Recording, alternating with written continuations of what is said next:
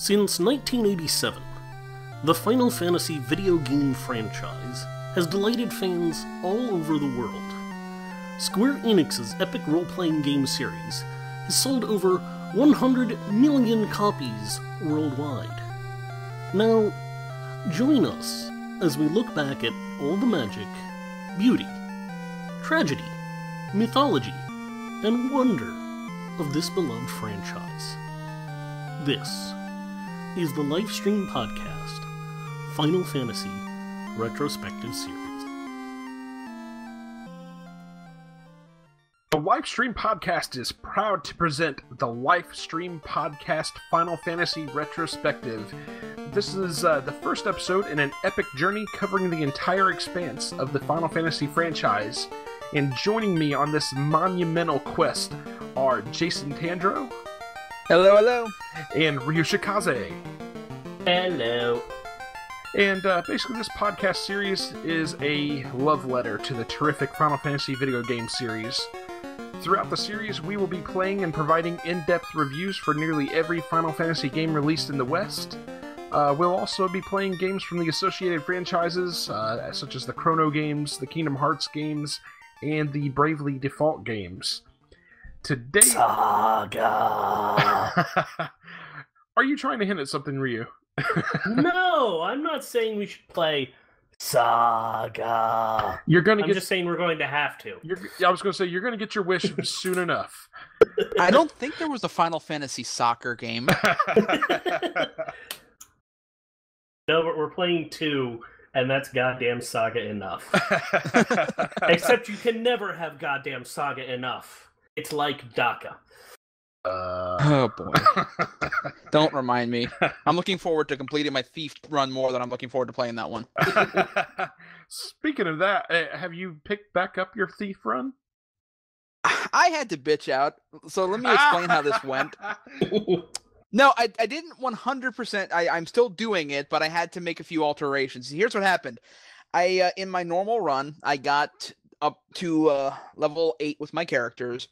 And after hours, literally hours of grinding and running and grinding and running, fighting ogres, win one battle with like half health, go back, heal, do it again. And that would take hours just to get to level 8. And then I was like, you know what? Let's go into the freaking marsh cave and try to get the crown and maybe move forward so I can fight tougher enemies and get more experience and make it worth my time. I get down there, I fight the frickin' Pisco Demons, which is what they changed the name to the Mind Flayers and all that good nonsense. I'm fighting these guys. First off, I had one guy dead already. That pissed me off. Then, the other guys are getting just slaughtered by these damn things. They're dealing like 80 or 90 damage per hit. And I'm just like, you know what? I'm done. I just turned it off, just done. And I was like, you know what? I can't do it. Because I am not as hardcore as those of you in the fan base. I am still doing 4 Thieves run, but I switched it over to easy mode. And I want to say this, it's still challenging, but it's like I'm not missing every freaking hit for no good goddamn reason. So it's an acceptable challenge. And you're doing this on the iOS version, the iOS Android version? Hell no, I'm not doing Okay. No, playing on the iOS version is hard enough. Are you kidding me? No, I'm doing the PSP version, the okay. Origins version. No, I think they did something to the accuracy calculations in that one. It's weird. Oh, really? Oh, that would explain a lot. Like, it's nothing that I can prove, but it's something that it seems like you once after you hit the threshold, it's a lot better for you. But before that, you whiff a lot more often. I was gonna say I didn't have that problem with the version of the game that I played. I played the 20th anniversary version for PSP and didn't have that problem at all. So I thought maybe it was just the fact that Thieves have shitty accuracy. I didn't know. They do. They do to start. But they're supposed to build it up like crazy. Not as fast as monks, though. I have an interesting story about my monk accuracy. Yeah. Did you know that accuracy is not a strictly derived value from agility? No, I did not. Yeah, apparently, it is. It goes up when agility goes up based on a formula, but it does not recalculate that to make sure that it's correct. Like, there's no sanity check. So sometimes if the game goes wrong, you can wind up with a level 7 monk with 255 accuracy. Wow. Yeah. Like, he's going to get it there pretty quickly anyways, but when you're hitting for 16 hits right out of the bat, you're pretty happy. Good lord. Like, I don't even know what it was. It was right after I did the Pisca Demons fight, and there it went. So yeah, with that said here, as you may have already guessed, our very first episode is about none other than the very first Final Fantasy.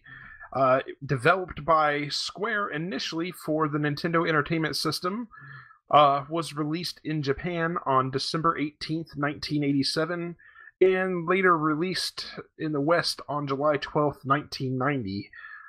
The original concept and lead designer on the game was Hironobu Sakaguchi. Character design by the beloved Yoshitaka Amano. Programmer was Nasir Jabeli. An interesting note on that, apparently this was the first time that he had ever programmed a RPG type game. And he was actually the sole programmer on like the first 3 Final Fantasy games, if I recall correctly. I'm not terribly surprised. There actually wasn't a whole hell of a lot of RPG-type market, both in Japan or for consoles before this. There certainly were RPG games, but they were all for, PC or Mac. The Wizardry series, Ultima, etc. But I think it was this and Dragon Quest that basically started off the console RPG. Yeah. In fact, Square was not confident that Final Fantasy or RPG of any kind would do well. I think I read that they only were estimating like 200,000 copies to be sold, and it kind of pissed Sakaguchi off. So he ended up taking a bunch of the versions of the games and basically self-marketing the game, trying to push it and such, because he felt like Square was kind of giving it the shaft. Well, I mean, Square was in a bad place when this game came out. They were looking at bankruptcy and basically said, hey, make us a masterpiece. And then Sakaguchi came back and said, hey, here's an RPG, something that's never been done before on consoles, has been pretty much exclusively a PC thing, and is using a lot of D&D influences. They were basically trying to cut their losses, and Sakaguchi threw them the ultimate of wild cards. Worked out great, as we know, but yeah, I mean, I can see why they did that. Also, real quick, of course, music done on this game by the wonderful, the master, Nobuo Uematsu. An interesting note, Final Fantasy was actually the 16th game that Uematsu had scored. So that's interesting. There were a lot of really games made really quickly back in those days. So I'm not surprised that he'd done 16 at that point, because Nintendo alone had produced, I think it was over 400 games had come out by that point. There was a hell of a lot of games. Wow. I didn't realize it had been that many already. Wow. Let me check and see just how many games actually came out for... Well, real quick, while you're looking into that, I'll go into a little bit of the development history on the game. Apparently, several games that Square had developed early on were not very successful, as Jason had alluded to. And with this in mind, then Square president and producer-director Hironobu Sakaguchi stated that his next project would be a fantasy-based RPG. The battle system was designed by Hiroyuki Ito, and he had never previously played an RPG, so Ito used sports, specifically American football, as an inspiration for the battle system. This can be seen in the way that the opposing parties are on opposite sides of the screen. Akatoshi Kawazu, and I'm not sure I'm pronouncing that right, Ryu? Sounds close. Kawazu assisted with the battle system, wanting it to match Dungeons & Dragons as much as possible, and to this end he incorporated the ideas that certain types of enemies have weaknesses to certain things, while being strong to other types of things, such as, your fire-based monsters being weak to ice magic and such. It was also his idea to have the game's bestiary based on the first edition of Dungeons & Dragons, and the magic system actually was also heavily based in Dungeons & Dragons. heavily nothing. It's literally Vancian casting. Yeah, pretty much. I mean, it's exactly the same sort of magic system that D&D still uses today. Yeah, in 5th edition. I was going to say even right. I was going to say I don't recall because I haven't actually played Dungeons and Dragons in a while. But it seems like the last time I played, they had done away with the so many uses of magic in a day. I think it was moving more towards a magic point system. So. Okay, you're talking about the Unearthed Arcana magic pool variants, which they don't like. That always gets used for the psionic systems, and it makes sense there. But it never really picks up traction because everybody demands on Vancian casting all the. Makes sense. I'm still pretty big into fucking tabletop RPGs. I used to love playing Dungeons and Dragons. I lost the group that I used to play with all the time, and the guy that was the dungeon master for that group was fucking amazing. But we're getting off track. Okay, so there are 718 licensed, or 713 licensed titles in the NES library in just the US and PAL. That doesn't even include the Japanese for the Famicom. Wow. That's crazy. Jeez. And now some of them were released, like in the 90s, but you have to think that, remember, we're literally halfway through the NES's shelf life at this point. So that's about halfway through 87. It would make sense for about 400 games or so haven't been released at that point. So yeah, makes perfect sense. Yeah, and about 20 of them are worth playing. So. Hey, 40. I would throw... Would Jaws be one of those games? Oh, absolutely, dude. Jaws? Are you kidding me? Dude. And the Punisher. Actually, I like the Punisher. I can't say nothing about that. That was my first shooter, man. Don't forget California Games. Kawazu also wanted to provide players with the ability to choose their own character classes and not stick the player with a pre-made party. Thus, the start of Final Fantasy allows the player to select the classes they want to play for 4 party members and even name them. With that said, I mean, that's pretty much the interesting points that I saw out of the development history on Final Fantasy 1. We all three decided to sit down and do a playthrough of Final Fantasy 1, probably the umpteenth playthrough that all of us have played through of the game. I lost track. No, I was the only time I'd ever beaten Final Fantasy 1 before it was on the NES version, and I had an emulator, and I had to cheat my way through it. This is the first time I've ever legitimately beaten the game. So you had never beaten the game before at all previously? Not legitimately, no. Wow. Well, when you say legitimate, you mean Infinite HP codes? I beat it once on an emulator using a fast level and no encounters cheat. Gotcha. Granted, I don't blame you for the fast leveling because it took a while to grind. They one of the nice things that they've done in the remakes is up the XP that things give. For sure. Oh yeah. With mentioning that, then what all versions of the games did we play, Jason? Well, when I played legitimately this time, when I beat it, I was playing on the PSP version, which was the port of the Origins version. Pretty much identical to the PlayStation port. Okay. Ryu? The Dawn, the GBA version. Okay. Yeah, and I played the 20th anniversary version that was released for PSP. And I'm pretty sure that's pretty damn close to the Dawn of Souls version. Yeah, except for yours, it's a secret ending where it turns out that the Warriors of Light are actually all Batman. Hey, they're not all Batman at the same time. So in succession, they will be Batman, but you see, one's Robin, one's Nightwing, and one's Red Robin. Yum. Also, speaking of Batman, in the Final Fantasy V, there's a patch which creates a new class where one of the options is to turn Bartz into Batman. That's amazing. That's amazing.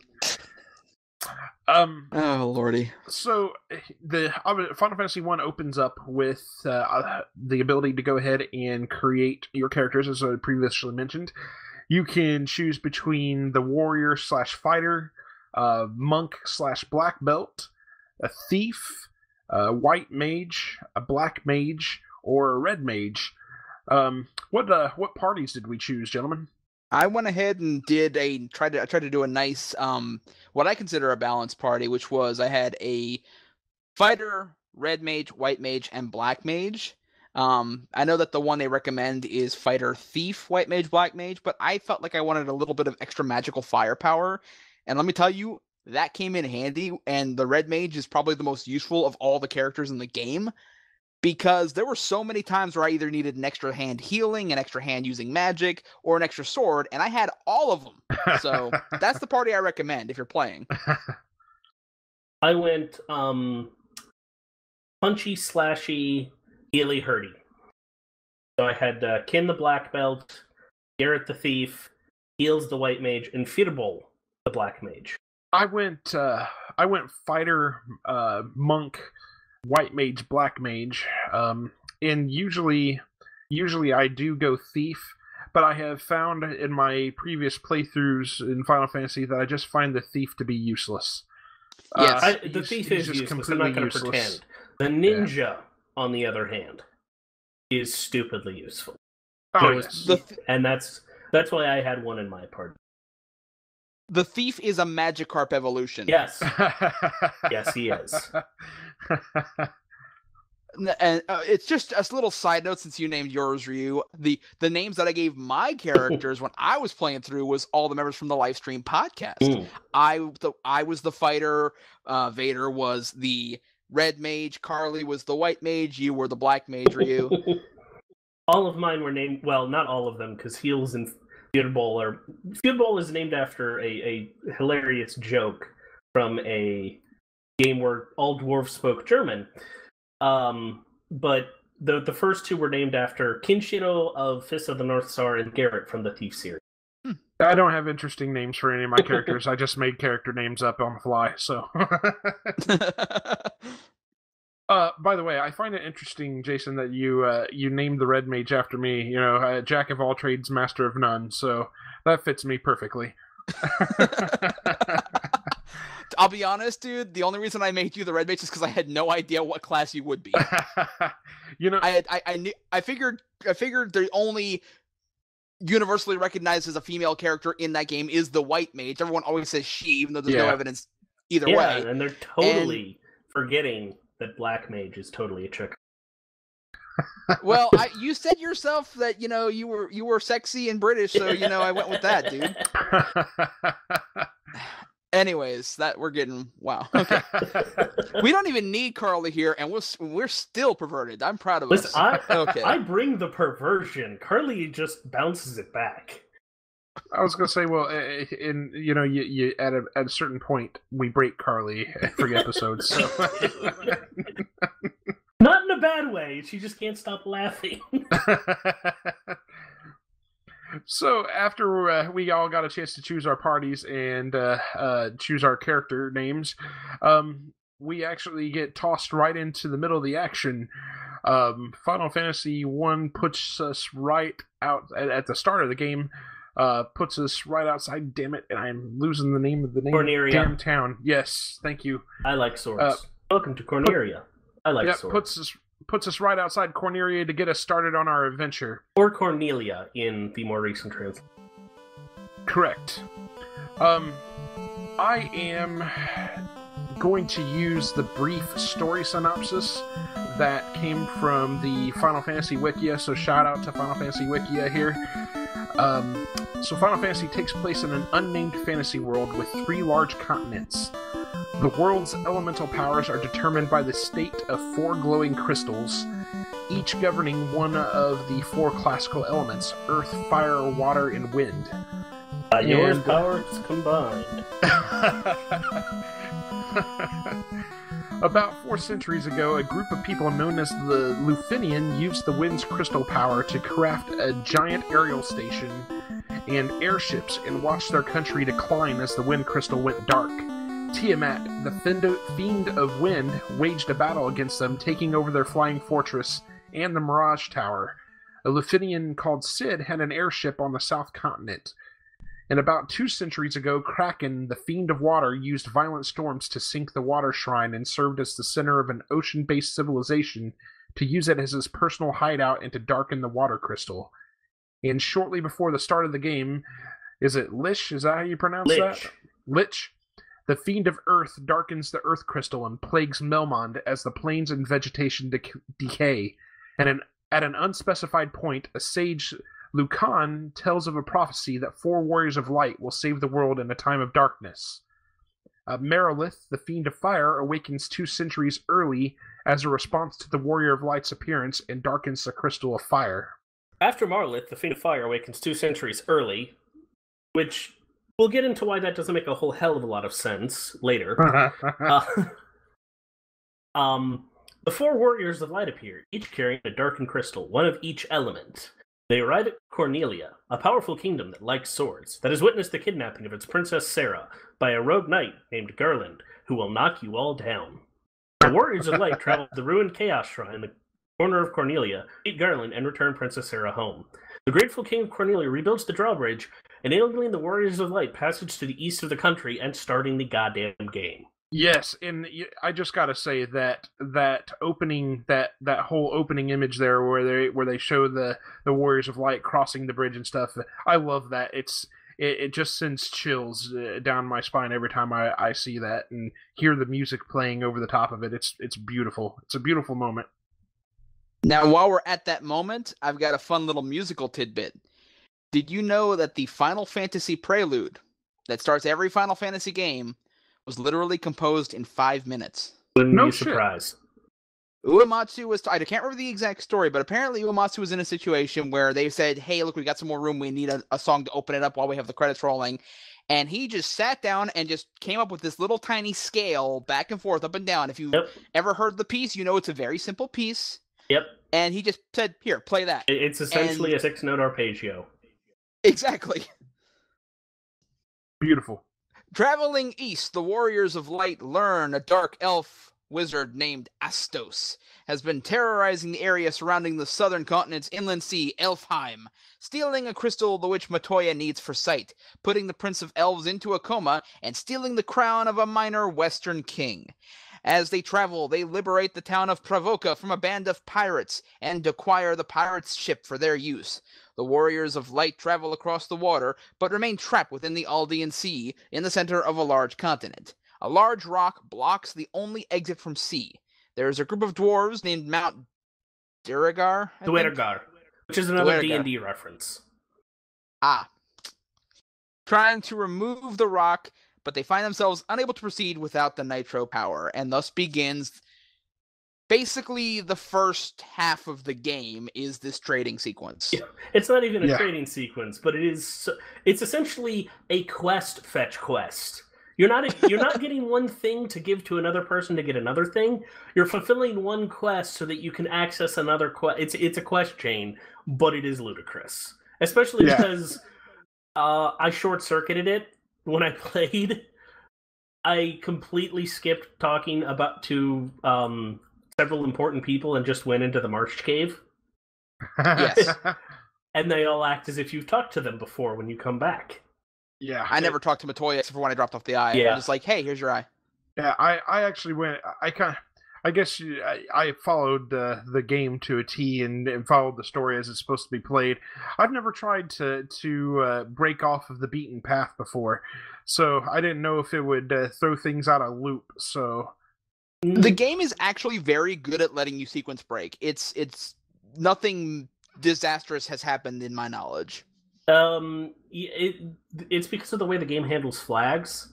It doesn't actually set up a lot of multi-conditional flags, and if you set up if you get an item, not only does it set up a specific flag, but it also goes ahead and flags all the other necessary flags before that is checked. So once you get the crown, it goes, oh, well, you probably talked to the king at this point. We're gonna assume that we're on this dialogue tree. Very, very simple programming. I'll take simple and works over beautifully complex and is buggy as hell. You hear that, Bethesda? I want a game that isn't buggy. Continue, Jason. Okay, the nitro powder is contained in a locked room in Castle Cornelia, the only key to which is being held by the sleeping elven prince. They retrieve the crown from the Minor King. After defeating the Mestos, the Warrior of Light recover Matoya's crystal, give it to the witch, who makes an herb, Jolt tonic, and later releases to awaken the elven prince. The prince give the warrior the mystic keys, which they travel to Castle Cornelia to retrieve the nitro powder. They take to the dwarves to help them finish the canal. Which I have to say, the fucking treasure that's locked up in all the mystic key rooms across the world, fucking lame, except for that fucking nitro powder. The only one that's kind of worth going to are the ones in the marsh cave, but like, you really want to fucking go back there? Yes, actually, you do. Yeah. Because, one, good experience, and two, at that point, you can just start steamrolling. Yeah. So, I mean, did you guys do a lot of level grinding in the marsh cave then? Not particularly. Well, not intentionally, but trying to go to every friggin' chest meant yes, I did. So, for me, it was always about the Peninsula of Power, man. Yeah, no, the Peninsula is a great place to train.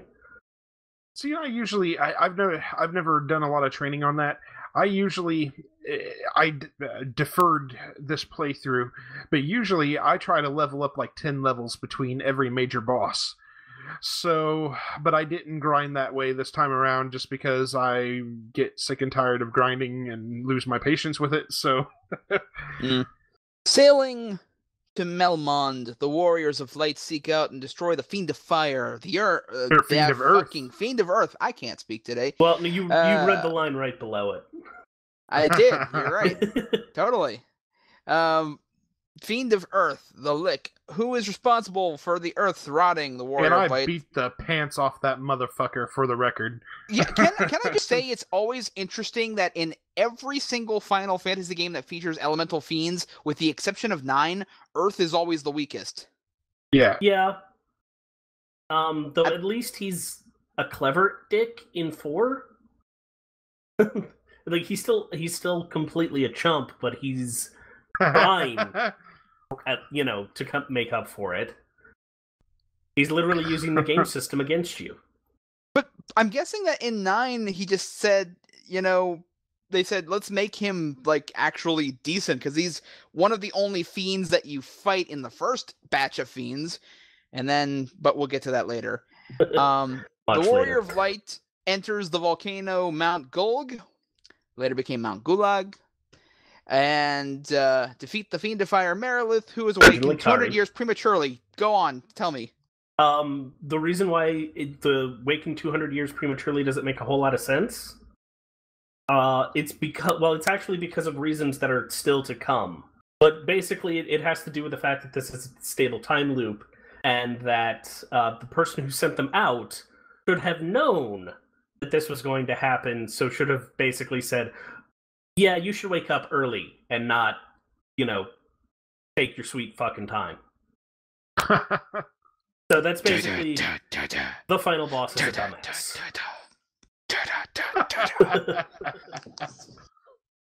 Yeah, I don't think I've ever seen anything involving time travel, with the exception of Chrono Trigger, and even that is some wonky things, that addresses like even gigantic gaping plot holes in the time travel nonsense. Like there's been a couple that do it well with.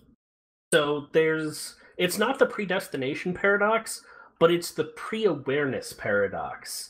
If you know that you do something in the past and you try and change it, the universe doesn't like it. So if you know the outcome of a battle and you try and shift it, the universe says no. But if you know jack shit, fuck up the time stream for all it cares. It's completely subjective, but it actually works a hell of a lot better. Oh, goodness. We're not talking about Final Fantasy 1 having the greatest story in the world either, so... Well, yeah. To be honest, I mean, the story was kind of there as a secondary factor. The main concern, and not to say that the story was not okay for its time, but I mean, really it was basically the focus... a first edition D&D module. Well, yes. There you go. But the entire purpose of the game, when they were putting it out, he said that he wanted it to be more about a customizable RPG experience. and with, of course, the whole choose your own class, D&D module, you might say, like Rhea pointed out there, it has a lot of replay value. That's probably, I think not many other games can really say that, except for games that embrace the job system. But Saga games are super replayable. Or what now? Saga games like Final Fantasy II, I think, are also super replayable because they embrace. I highly disagree, sir. You don't think they're playable? But it's because there is a randomness to the abilities that you'll get, so you can just have a very different experience every time you play, especially in the Romancing and the Saga Frontier games, where you can just do so much different stuff. You can create entirely different parties. I'm going to have a rant on that when we get to Final Fantasy Tactics, just saying, about the whole random procedure nonsense thingy, but let's move on with the story. Okay, warriors acquire an airship in a quest that's not at all convoluted, and visit the Cardia Islands to meet with the Dragon King Bahamut, who gives them the task of surviving the Citadel of Trials and getting a rat's tail as proof of their deeds. When they return, he upgrades their job classes. Prestige First classes! You can actually complete that a lot sooner. Yeah, you can do it before the Fiend of Fire. Yeah, pretty much as soon as I beat Lick, I was able to do everything I needed, including getting the airship to get the class upgrade. I actually did that. Yeah, you beating the Lich and then immediately getting the airship and doing all that is one of the best ways to do it, because you just don't have to care about, losing levels and whatnot. Exactly. And now I've heard something interesting. I've heard people argue that the class upgrade for the monk is actually detrimental to the monk's growth. Do you know anything about that? I don't. It might have something to do with the way that accuracy is calculated, but I don't think that is true. I mean, maybe in certain versions of the game, but what is the argument? The one that I heard said that that he doesn't gain any new abilities. He doesn't gain like the ability to access magic like the ninja does and so forth, and the knight does. He doesn't gain any new abilities. His strength doesn't increase any. And his magic defense actually grows slower than the monk. If that's the case, then it's a glitch, because he's supposed to have a better magic defense, though not good. No, and the monk definitely gets shafted in terms of how much his upgrade gives him, but he's kind of really fucking good to begin with. Because I was going to say he's an unbelievable fighter by far. Yeah. I think he does hands down the most damage. Yes. Physical fighting anyway. Because he gets the most hits and he's got the highest strength growth, basically. Everyone take the damn nunchucks off of him, let him fight hand to hand. Yeah, once you get hell yes. Once you get to 4th level, take away all the weapons. Yeah. Oh yeah, and that's what everyone is saying about the like the 4 of a kind parties. They say in terms of straight damage output, a level 50 party full of monks will do a hell of a lot more damage than a level 50 party full of knights. Yep. Hell yes, and then cast Saber on his ass, and he's even more of a fucking beast. Oh, haste. Let him. No, Saber. Both. Saber. Both. Trust me. Yeah. 32 sabered hits. Beast mode. Oh boy, I'll let somebody else wrap this up here. We're at the Warriors and the Fiend of Water. All right. Yeah, go ahead. The Warriors defeat the Fiend of Water, the Kraken, in an underwater palace near Onrock, and Tiamat, the Fiend of Wind, in the Flying Fortress. The 4 fiends defeated, and the crystals restored. The warriors find their quest is not yet over. The power of the 4 restored crystals is still being absorbed by an unknown entity through a time portal located in the Chaos Shrine. Once they travel 2,000 years into the past, the Warriors of Light meet the 4 Archfiends newly created by Chaos and defeat them, causing a horrible fucking time paradox before Chaos can send the Archfiends into the future to bring Garland back into the past, shortly before he would die during the fight with the Warriors of Light and darken the crystals to steal their energy. Chaos turns out to be Garland, who was not killed but brought back into the past by the 4 fiends and empowered by the energy stolen from the 4 crystals to become Chaos. Garland originally created the time loop to live forever. The Warriors of Light, upon defeating Chaos, return to their own time. Having broken the time loop, return peace to the world. Well, nobody knows what the hell just happened. They don't know either. And Garland isn't dead because time travel. And I like how the ending, even the ending is like, nobody's gonna remember any of this. They don't know that it happened, so it was kind of pointless. But you remember, and that's the most important thing of all. Yeah. I love the fact that the whole closing message of the game is basically, you lived the adventure. This was your story. So, yeah, I guess we probably should have said spoilers before we started getting into the story here. Spoilers for what? Like a 30-year-old game? Yeah, that's what I was getting ready to say. This fucking game's almost 30 years old. If you've never played Final Fantasy, shame on you. What did we think overall about the story, gentlemen? The story itself, like I say, was not a big selling point for me because, again, with the limitations of the hardware, it's practically not there. But oddly enough, I found that the individual quests themselves were interesting because, again, going back to D&D, it felt more like you were just trying to do the quests, and you saving the world was just a result of you doing these individual quests. It felt very organic. It felt like, because every other Final Fantasy after it. What's the loot in it? Are we gonna get a level? Pretty much, and that's like 90% of D&D right there. But I mean, it felt organic because like every other Final Fantasy after it, it's like all these heroes were destined and had prophecies and were destined or were engineered. You're the heroes, aren't you happy? And yes, there is the whole Warrior of Light prophecy, but it felt as a player, you weren't just saving the world to save the world. You were solving the individual quests that led to you saving the world. And I kind of like the simplicity. I know it's silly, but I kind of like having just kind of little mini quests in between stuff.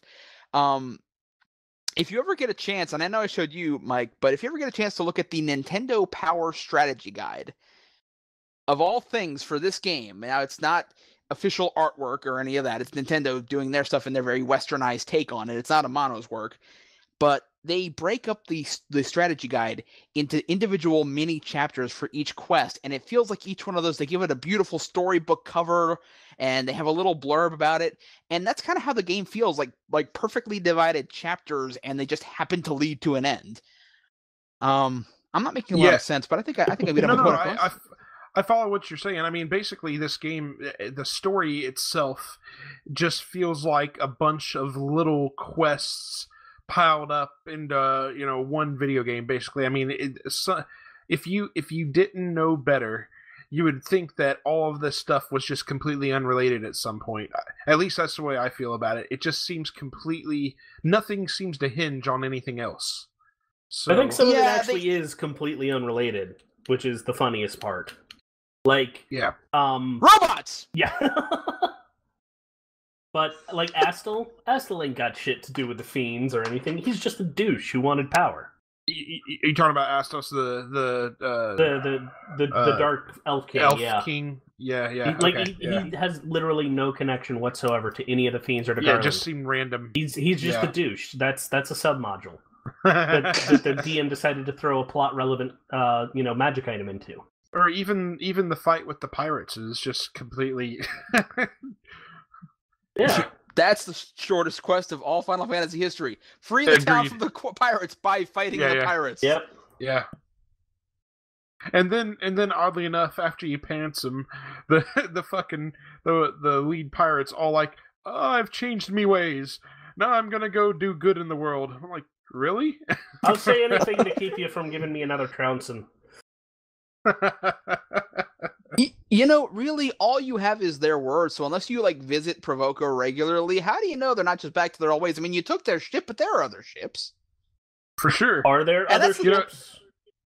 I mean, they're running a racket similar to Negan from the Walking Dead comics, if you're familiar with that. I'm not. But the two guys who listen to the podcast who are, boy howdy. Yeah. I make fun of your esoteric joke as I just referenced earlier D&D.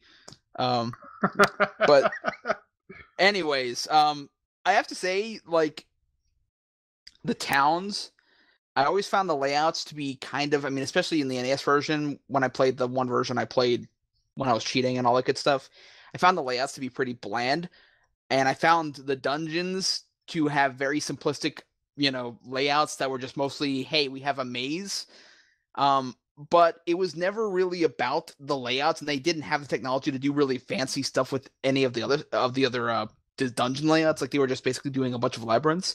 The one thing that I think really, really, in terms of design, is really, really solid is the combat system. It's a very intuitive, very fun. Every time you create a new party, you're creating an entirely different game. That depends on the version of the game you're playing, I think.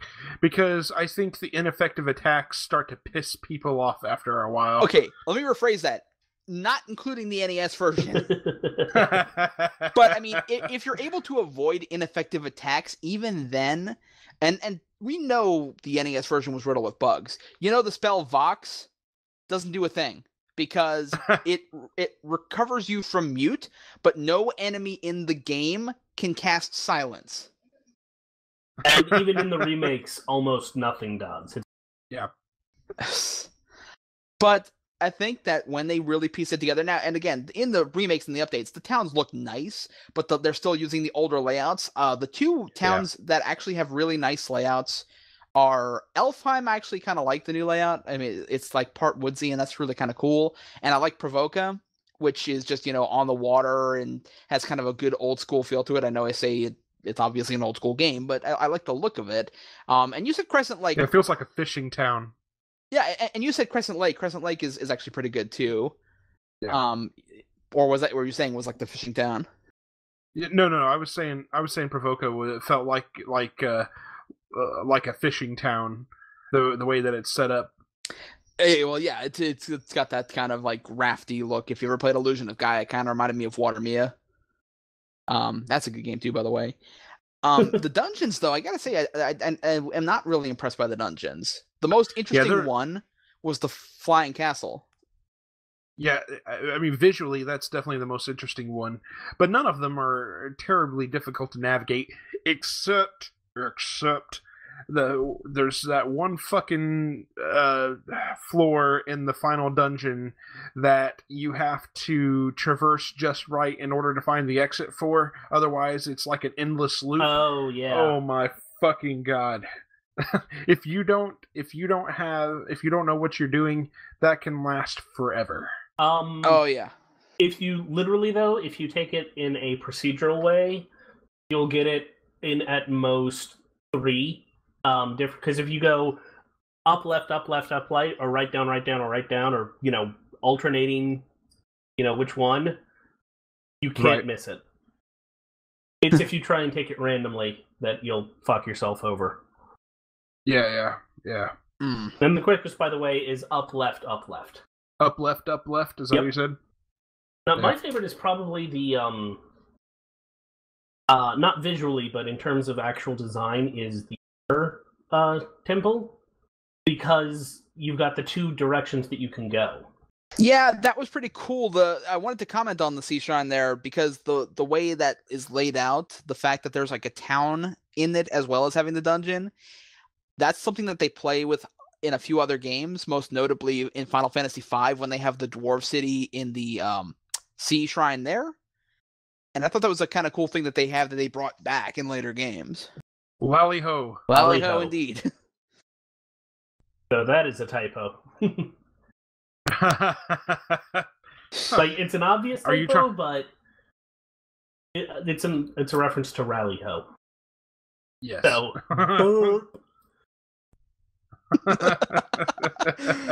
oh god. Yeah, I mean, I have to agree on the whole. I mean, the towns on the whole just are visually uninteresting. The layouts are, in some cases, I think the layouts are kind of a pain in the ass to navigate through. And the same thing with the dungeons. I mean, the dungeons are pretty straightforward, but they're nothing visually stunning. I didn't feel, aside from the Sky Fortress, which was I think's amazing. It's probably one of my favorite levels in any game, just because from a visual standpoint. I'm going to sound crazy here, but I went a little rant on my LiveJournal about the game, which, by the way, for those of you who are not aware, me and Mike did LiveJournal our progress through the game. I'm sure you'll put links and all that good stuff in the description. I'm most surprised there's still a LiveJournal. Hey, it's not like we said we made a MySpace page dedicated to this. Come on now. But no, I actually like the design of the floating castle better in the NES version. And I know that sounds weird, but first off, the name change kind of bugged me because Sky Castle, I instantly get a vision, especially when you look at the old cover art that had the 4 warriors looking at the just giant floating castle, and then they changed it to Floating Fortress, which is like so Flying Fortress. It's like so generic and uninviting, and it's just uninteresting sounding. It literally makes me think of a B-17, the Flying Fortress. Yeah. Well, there you go. Yes, not interesting at all. But also, well, no, I'm not going to say it's not interesting. It's just completely different. Because World War II bombers are actually very interesting. Well, there's that heavy metal scene that takes place in a B-17 with the zombies. So yeah, I mean, let me throw this out here too. I mean, we're kind of bashing a little bit the layout of the towns and stuff, and the layouts of the dungeons. But I will say this: it's so much better than, in my opinion, than Dragon Warrior. Holy Christ! Well, yeah. Some of the dungeons in Dragon Warrior, if you've ever played the NES version of Dragon Warrior, you could easily get lost in. That's by design. And not find your way fucking out. And that's even with the light spell on, mind you. Yeah, right. They are super samey, and it's by design. They are insanely difficult.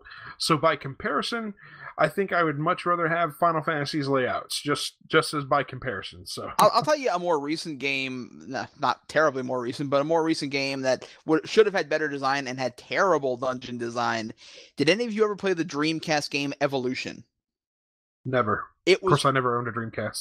Well, the game itself is actually kind of cool, but it's all procedurally generated dungeons that are all so goddamn samey. You're basically just going through corridors and once in a while there'll be a trap tile. It's literally like you just found a bunch of the little pieces with rooms. Like you took a Hero Quest board, you chopped it into like 15 pieces and just threw them on a table. That's what the dungeons look like. Awesome. But I want to say that the design in the NES, the one thing they did right with the Sky Castle in particular, they gave it a very creepy, imposing feel. When you were playing in the NES version, all they had for the background was a black screen and a couple of scattered blue dots, and that made me think of space. It's like, oh, holy crap, this is awesome. We've got robots, and now the heroes are in like what I figured to be like a floating, like orbital space thing, which is a freaking unique, awesome concept. But when they brought it back, they changed it to just being above the clouds, and I'm like, okay, we haven't seen that 1,000 times in RPGs. So I actually think the NES version did that better than the remaster. And that music, oh my god, that is like the best dungeon theme in... I'll just say it right now, of any of the first 3 games, that is the best dungeon theme. I may have to agree with you there. I may totally have to agree with you there. Heck yeah. Of course, I may change my mind as we go through and play the Final Fantasy 2 and Final Fantasy 3. I highly doubt anything from Final Fantasy 2 is going to make my favorite list, but it may. Don't pre-hate yourself on that one.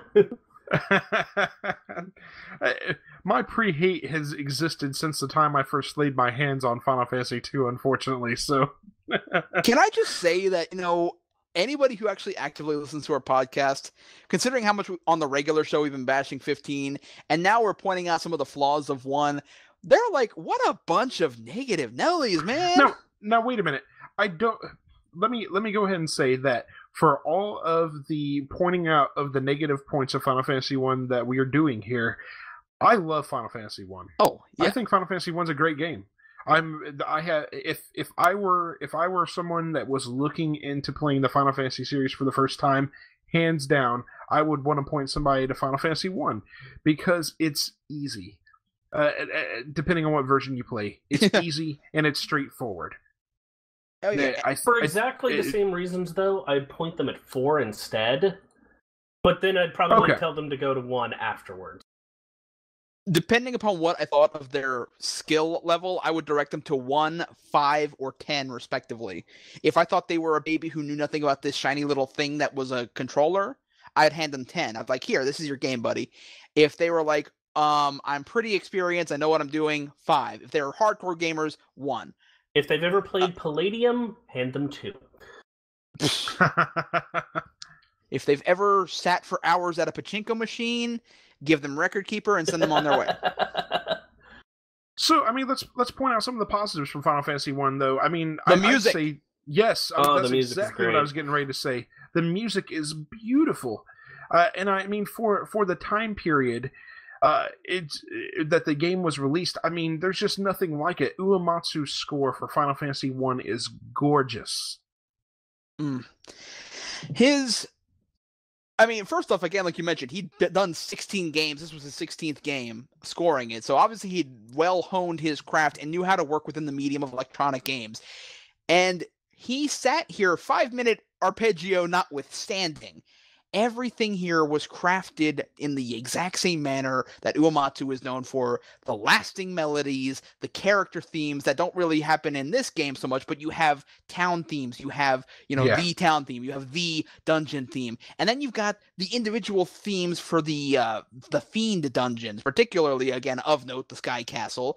Everything is dripping in atmosphere, and all these themes have carried on because they're so damn memorable. None more so than the Victory Fanfare, the Prelude, and the Final Fantasy Anthem, which are in every Final Fantasy game up until, like, 13, when things kind of went nuts.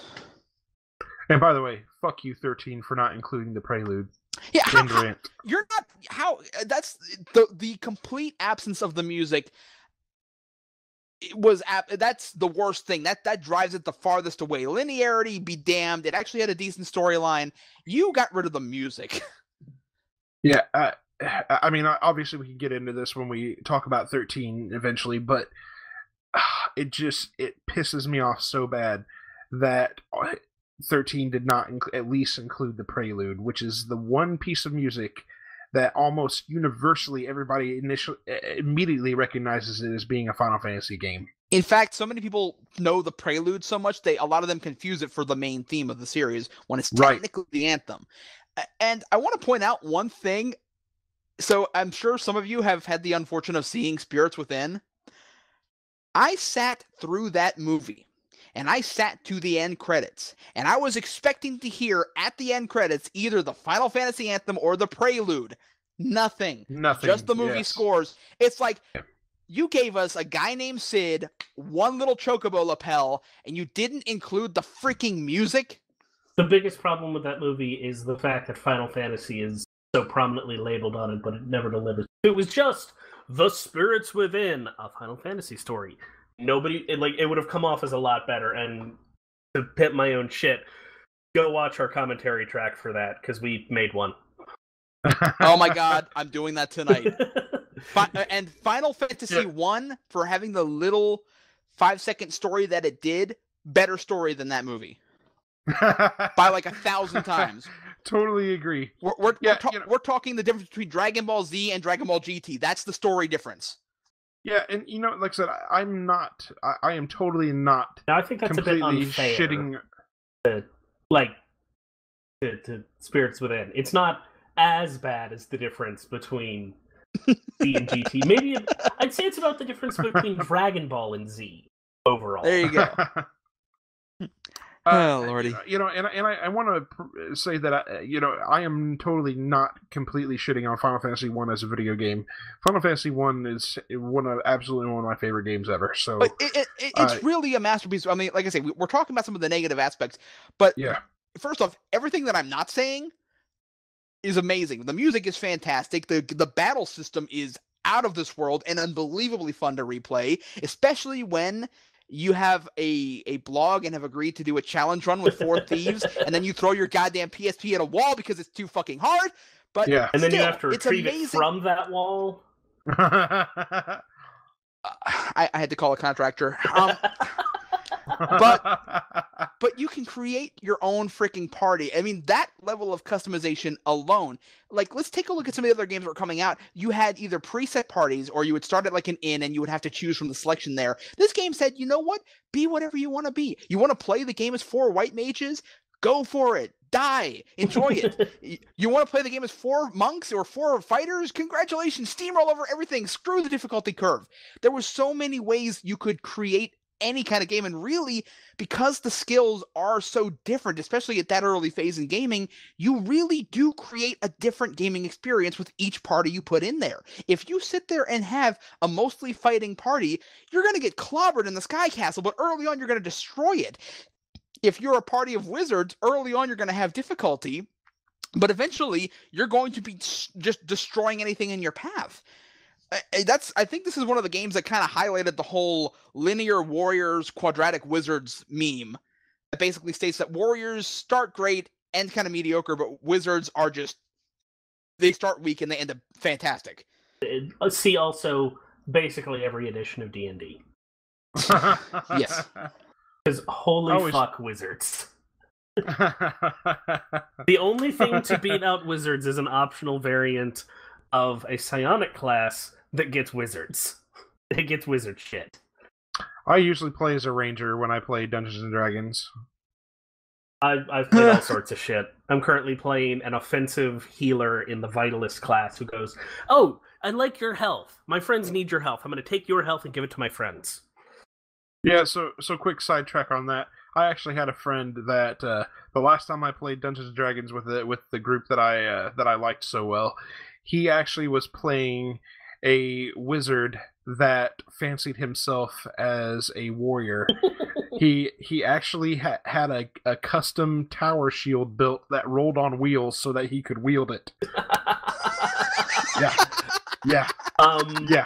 The last time I played before this current game, I ran what I called Unmonk. It was an attempt to see just how badly nerfed the monk actually was by running a character who did everything the monk did with 0 levels in monk. The only aspect in which I did not completely trounce everything that a standard monk could do was in move speed. And I was only a little behind. Oh man! If you're wondering why we keep on bringing up D&D again, like we mentioned before, the game took so many assets from D&D. It actually became a bit of a problem for Square. Yes. For instance, the evil eye enemies in every other game except for the NES original version, the evil eye enemies were straight up Beholder enemies from D&D, like the exact same model. I believe also, they were even called Beholder. Yeah. There you go. They were straight up called Beholder. I didn't even know that.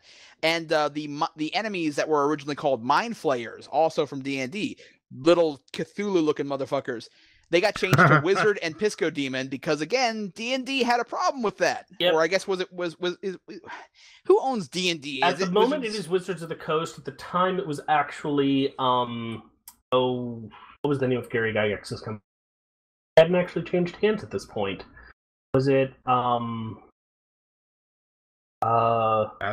I don't remember what Gary's original company name was at all. Yeah, I know Wizards owns it now. I just didn't. I don't know who owned it then. But TSR. Suffice to say, TSR. Yes, TSR. There you go. Okay. Yeah, suffice to say that resulted in some legal complications. Do you know the full story on that, Ryu? I've never heard the full story because I don't think that the details have ever been fully released. I think specifically because it never went to court. I think that they were basically hit with a lawsuit and decided to settle and say that, okay, we'll just change the names. Because, and this is because, one, TSR had its own issues regarding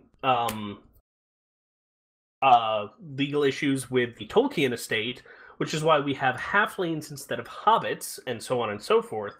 But the specific imagery of them could not be trademarked, which is why we still have Mind Flayer enemies, and why, not strictly speaking, but Beholders basically got turned into Marlboros. Yeah. Fuck Marlboros, by the way. Oh my god. You're meant to have that opinion, yes.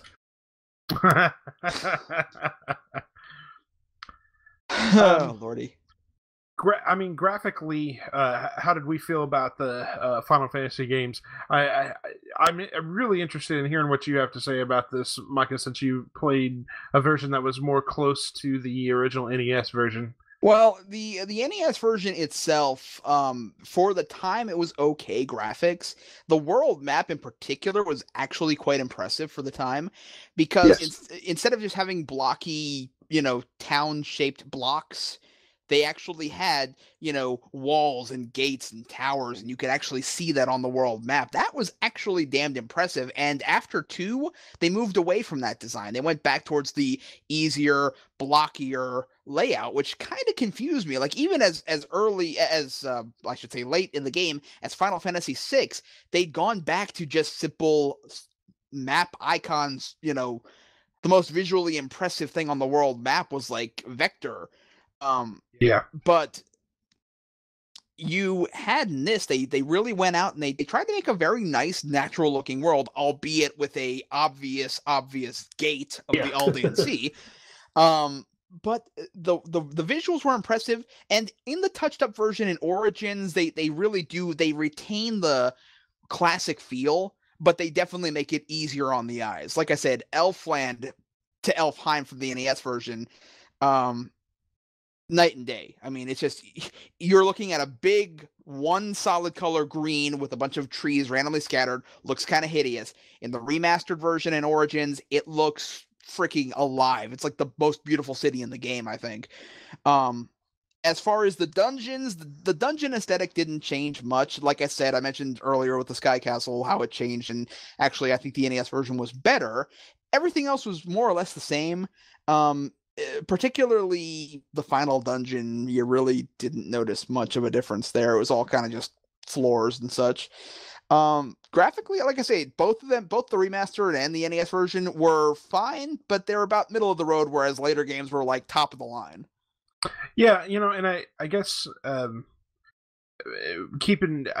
this is a really subjective opinion given the fact that this game is almost 30 years old, but for the time period, the graphics were top notch. I mean, I think graphically it looks far better than for instance, Dragon Warrior did for its time. Well, I mean, it's definitely a partly subjective thing. I'm dying here. Okay. I will say that in terms of what graphics the NES was capable of, and what the Famicom was capable of, it like I said, the graphics, at least in the dungeons and such, were about middle of the road. The world map, absolutely gorgeous, no questions there. That is a 10 out of 10. But the towns. Well, not to mention, to go with that, you have the beautiful overworld map music that goes with it. So, well, that too, yeah. But yeah. I think that part of the problem was they used a very restricted palette. A lot of the colors kind of are the same, and it kind of wash together. Yeah. Well, the problem is they literally had to be, because of the way that sprite allocation works. They literally were limited to a very specific set of palettes, not just for a single character, but you could only have so many different sets of colors on screen at the same time. Well, that's true, but I'm saying that there was other options as far as, I mean, not so much with the sprites. With the sprites, you're right, you couldn't really do much of that. With some of the town layouts, though... But again, that's still to do with sprites, and they should have tried more, but I think they were just sort of like, fuck it. Yeah, and you know, it wasn't like that was really a major thing, because a lot of it is meant to be part of the imagination. That was the great thing about NES, actually, was that a lot of it you had to use your mind and think, how would this really look? But like, even a game, and I know this isn't necessarily a fair comparison, but even games like Castlevania had a much more vibrant palette and were much nicer to look at than some of the dungeons in Final Fantasy 1. I wouldn't, yeah. And that's actually saying something, because I love the Castlevania series, but I have actually played the first few games in it, and they do look very monochromatic. Well, 2 looks the most monochromatic. 1 just looks brown. That's how I feel about the Legend of Zelda games, too. The first 2 Zelda games are not colorful powerhouses. I mean... Second one's better than the first, but yeah, it's not as colorful as the series becomes. Yeah. Oh, comparing that to Link to the Past, for instance, my God. And again, that is partly just the SNES is a better machine and 16-bit and all that. But I mean, seriously, again, it's just night and day. I'll tell you another good example of how that shifted. Compare Final Fantasy to Final Fantasy IV. Oh yeah. It's just, Final Fantasy IV is a beautiful freaking game. Oh yeah, it's fucking gorgeous. And one of the games I am looking forward to the most in playing in our little retrospective series. We got to go through 2 and 3, but we're going to be rewarded with 4 and 6, man. Are you kidding me? And 5 in between. No, I was going to say 4, 5, and 6 are like, well, and I will even throw 7 into that mix. Are like the holy grail of Final Fantasy as far as I'm concerned. So. Oh yeah, I'm looking forward to those. And to be fair, 2 and 3, I know we've been ragging about them a lot. They're still Final Fantasy games. They're still better than most. I haven't. No, wait. I have not ragged on Final Fantasy 3 at all. I've been ragging on Final Fantasy 2, and for good reason. You just hate fun. I mean, that's the only reason. Oh, I actually have a lot to talk about with 2, other than my continual saga. Speaking of how it takes influence from the Ultima series. I'm looking forward to your dissertations on that when we get into the Final Fantasy 2 game. Oh, me too. By the way, fun side fact for you. I actually found in my collection of game books an old thing my brother used to have. It was the spell book that came with Ultima 4. Oh, that's great. Is it the full one that actually has the copy protection in it? No, it is the copy protection. What am I talking about? It's just basically it has the reagents in the front and then the A through Z spell book. Yeah, no, because that's actually how that specific book was the game's copy protection back in the day. You had to answer a set of questions that you would find the answers to in that book at the very beginning of the game to get Lord British to let you go anywhere. It made you read in order to play the game. Yeah. My God, what a golden age of video games. No, it did that up through 7 Part 2, I think. Any of you ever play Arena? Yes. It does the same thing. It makes you answer a question about how much a spell costs. But off track, I think. Yeah. Pulling it back on track here. Ryu, what did you think about the enhanced graphics on the Dawn of Souls version? The thing is, they're not technically the most enhanced. They're technically a downgrade from the Origins and the 20th anniversary version on the PSP, but they're still very good. Yeah. The most interesting change to me about the Dawn of Souls versions is that it did away with the Vancian casting for the series standard MP. Yeah, and that's exactly why I chose to play. It was between the Dawn of Souls version and the PSP version because I cannot stand that Vancian magic system at all. I want my MP. I want to be able to just blast a motherfucker with magic and not have to worry about only having 5 castings of a Well, that's why if spell. You ever get back into D&D or Pathfinder, go Psionic. You, Mike. I was reading your journal. I read your journal every freaking day it came out. There was a new one. I read it. You mentioned buying ethers, and I wanted to slug you. You're right. God, you can't even get those as drops until halfway through the game in the original, I don't think. Uh-oh. Yeah, I was going out and buying 99 ethers at a time. So I was keeping my ether replenished.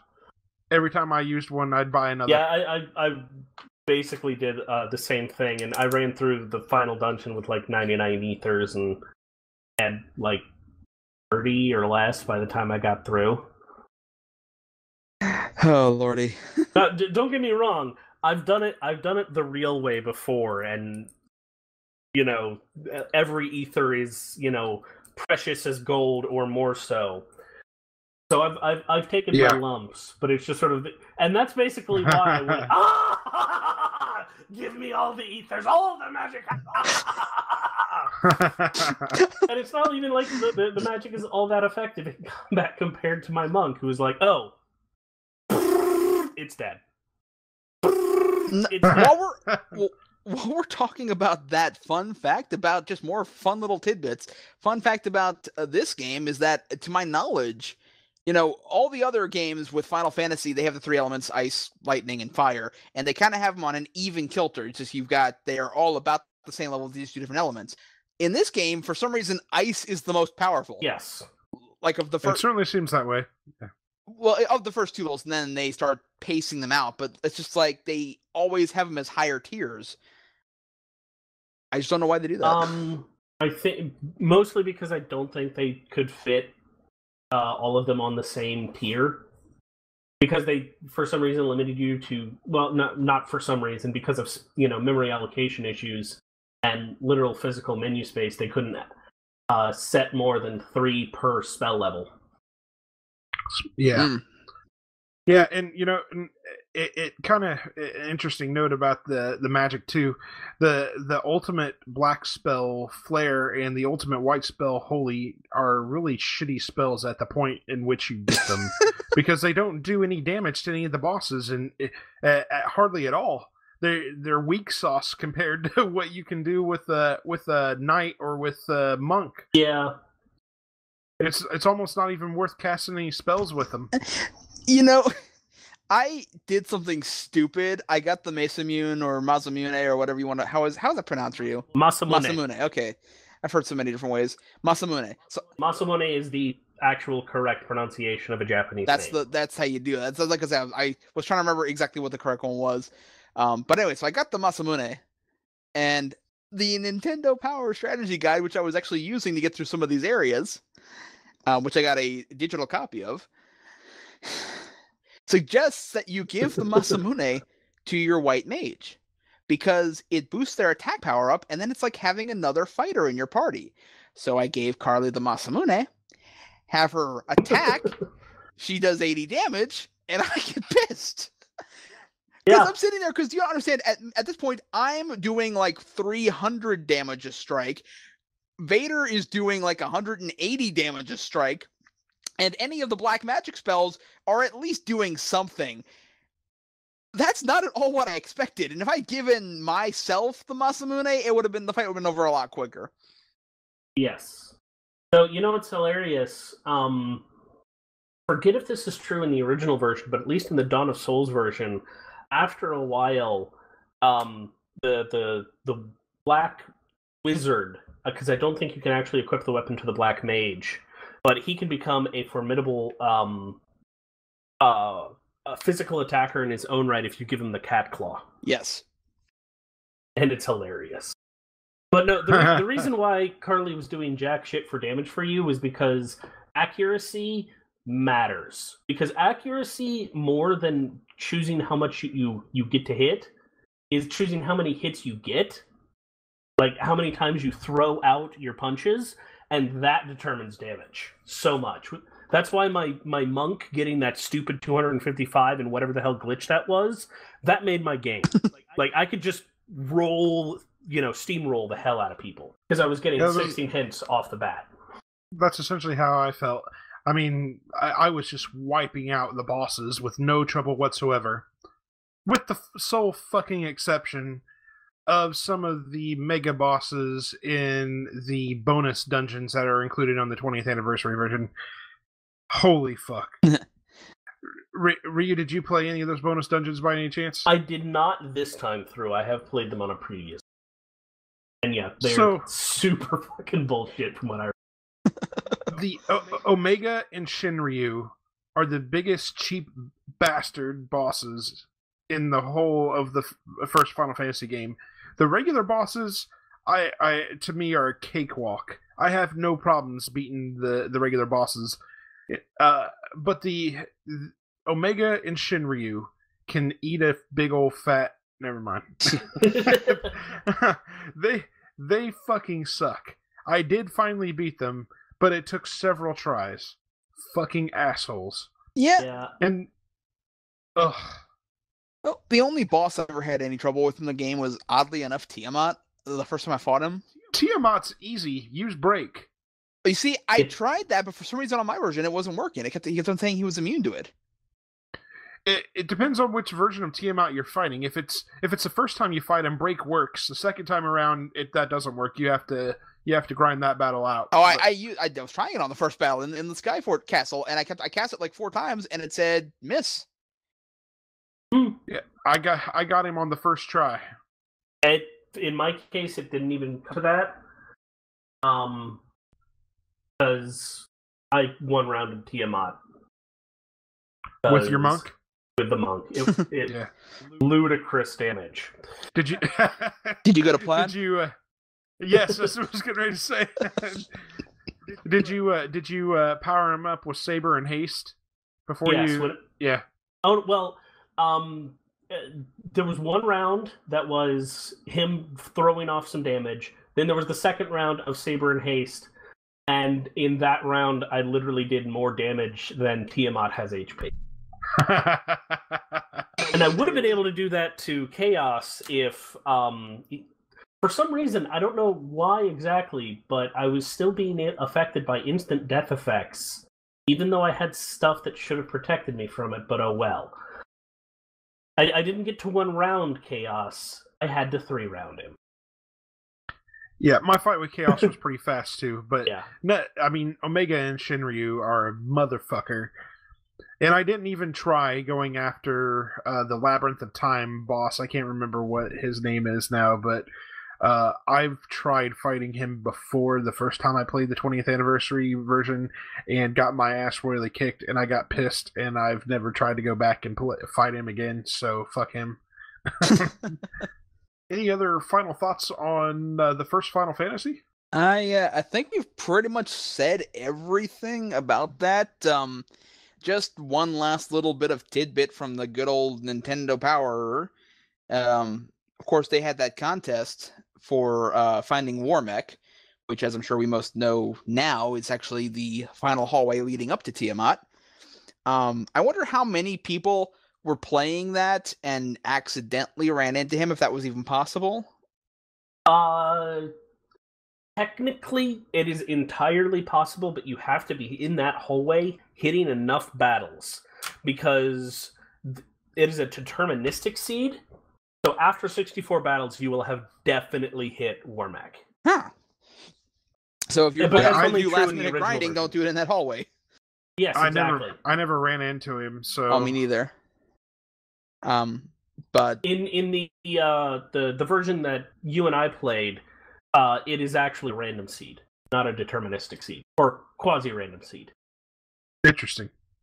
Well, so those of you who are listening, if you're interested in the actual end result, the fun little thing about the Warmech, of course, you had to take a picture of him.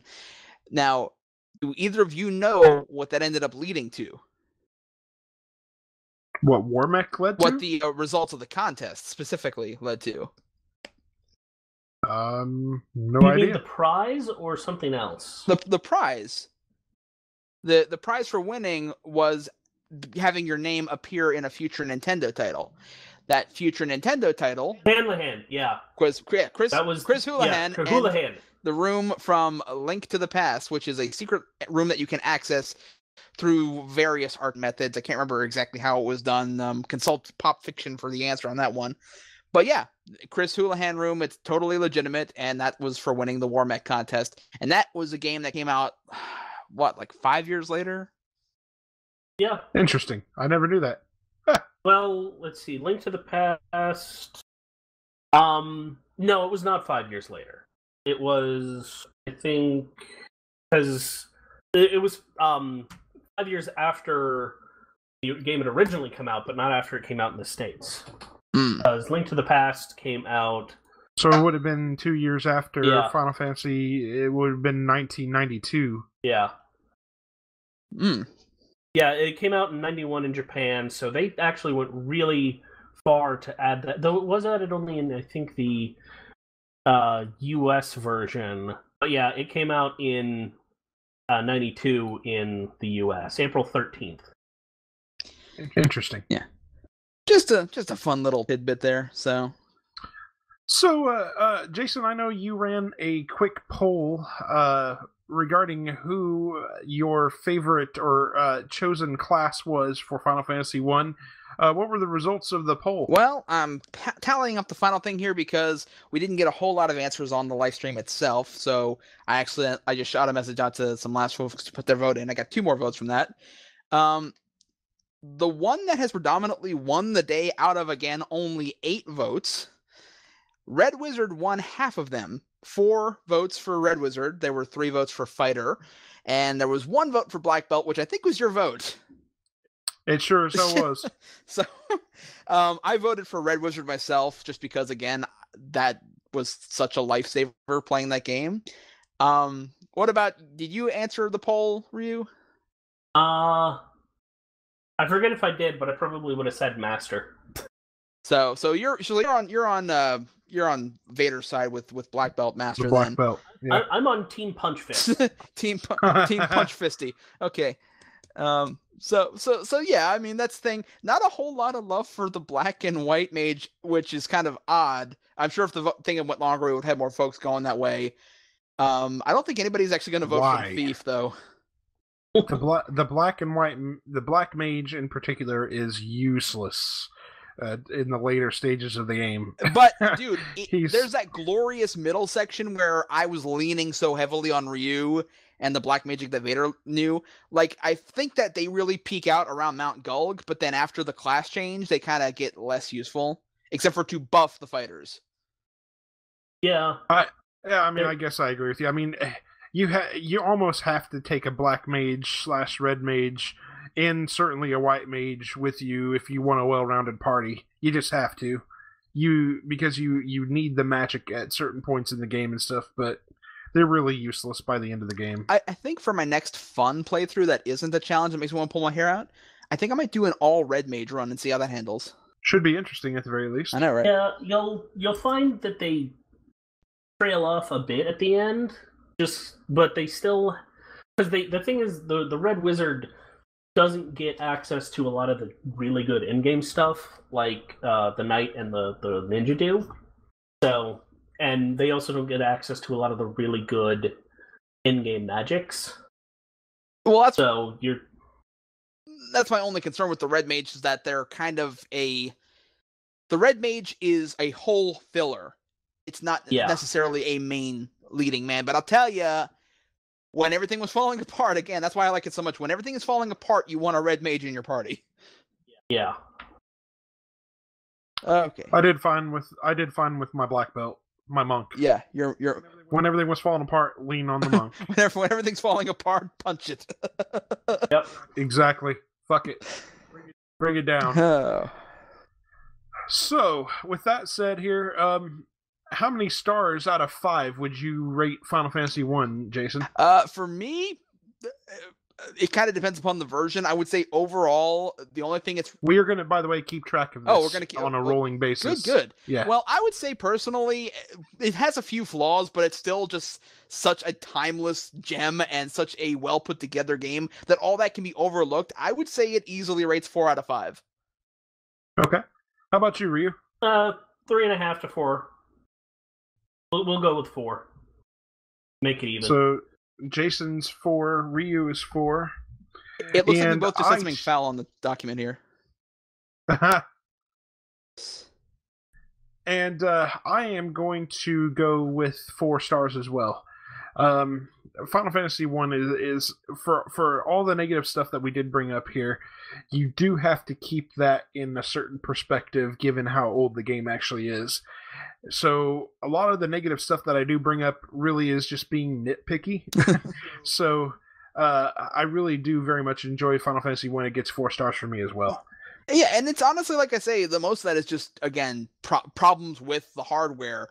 The game itself, can you imagine, and they really have, because, I mean, there's about, like, 30 damn ports of this game.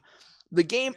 Yeah, I think I've read it has more ports than any other Final Fantasy game in the series. That's not surprising.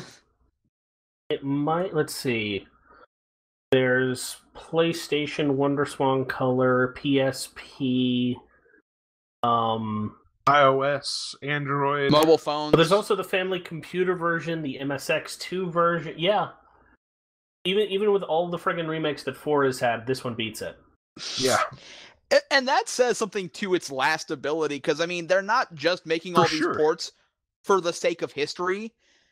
They're doing this because the game still holds up today. And that's the thing. I was playing it, again, just an updated version of a almost 30-year-old game, and I was having a blast. The combat system, the way everything pieces together, the way the events unfold, it still is incredibly strong. It's a very, very solid game. Absolutely. And I highly recommend it to anyone that's never played the first Final Fantasy. You have to take in that experience, especially if you are someone that wants to understand the roots of where Final Fantasy came from, and maybe even if you're somebody that doesn't understand why we've been so down on Final Fantasy 15. I think if you go back to the roots of the series and play some of these early Final Fantasy games, you really get an understanding for what made the series so fucking great and why it's so beloved by long-time fans of the series. And I think Final Fantasy 1's a beautiful place to start there. Just play one of the updated editions. Don't play the NES version. Yeah, for sure. Yeah. Play the Dawn of Souls version or the Final Fantasy Origins version. Not the Origins version. The Dawn of Souls or the 20th anniversary version, both of which are terrific. The graphics are updated. They've got the extra dungeons and such. It's well worth your time. The Origins version is good if you can get it too. I had fun. I had plenty of fun with that. And only thing I will say is, again, the NES version is difficult. I would recommend not playing it unless you're really in for a challenge. Stay away from the mobile version that came out with the Portal app. That's not. It's terrible. Not good. Yeah, I'd go for the Dawn of Souls or the 20th anniversary, because those are basically some of the most polished, especially the 20th anniversary for graphics. Yeah, for sure. We do want to encourage you also to send any questions you have about Final Fantasy 1 to us. You can send those questions to us at lifestreampod@gmail.com. And let us know if you have any questions. We'll be happy to answer your questions on the next episode of the Retrospective podcast.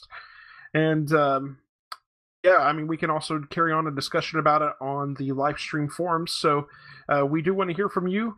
And please also, we really want some iTunes reviews here. Thinking about running a contest for some iTunes reviews.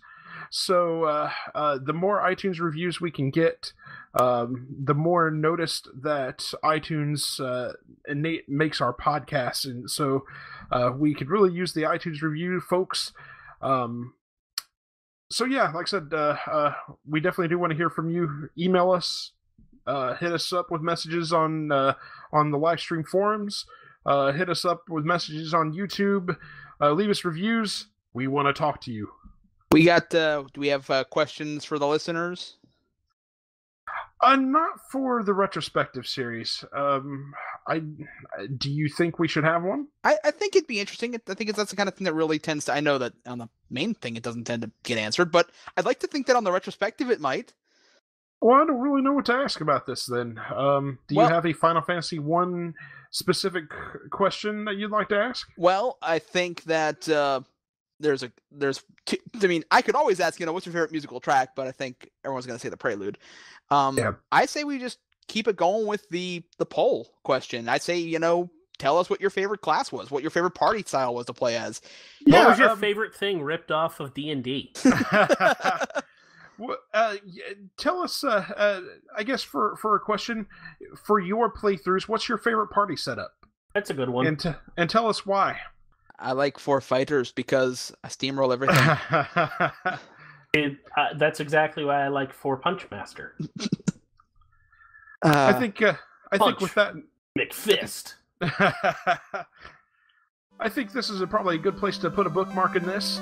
Our obvious next game in the Retrospective series is going to be Final Fantasy 2. I am going to set a 30-day turnaround on Final Fantasy 2 as well, although I suspect it's probably going to take us less time to complete it than that. So I will say that we will shoot for a completion date for November the 2nd on Final Fantasy II. If you want to play along, please feel free. Sign up for a membership on the Lifestream forums if you're not a member already, and keep us updated on how your playthrough is going along, and ask questions, because I'm sure Ryu would be happy to respond to them. Yeah, Ryu would also like opportunities to gloat, so... You're not wrong. So, I think with that said then, seriously though, if you need help, just ask. I love telling people how to break these games. Trust me, Ryu, you may have questions coming from me. Because fuck this game, okay? Yeah, have you set aside, Mike, the way you hate this game, so have you set aside time for the counseling you might need after playing it? My counseling will consist of pounding my head on the desk. You'll start the next podcast. You know, we're going to be getting together for episode number 10 here, or episode number 9 about music, and you'll open the podcast like, "This is the LiveJournal podcast. This is I'm missing teeth. Sorry, folks." And he's self-medicating. Oh, Lord. So that said, we would like to thank you again very much for listening to this very special retrospective series. And take care, and always protect the crystals. Peace out. Later, Tater. All music presented on this podcast is courtesy and copyright to Square Enix.